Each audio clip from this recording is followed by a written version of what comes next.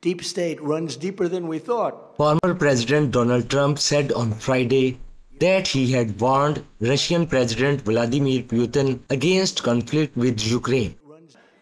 Before I even arrive at the Oval Office, shortly after I win the presidency, I will have the horrible war between Russia and Ukraine settled, and it would have never happened. It would have never, ever happened if I was there. I used to talk to Putin about it. I've said it very openly. I talked to him about it. It was the apple of his eye. I said, don't do it, Vladimir. Don't do it, Vladimir. Oh, you'll be making such a mistake.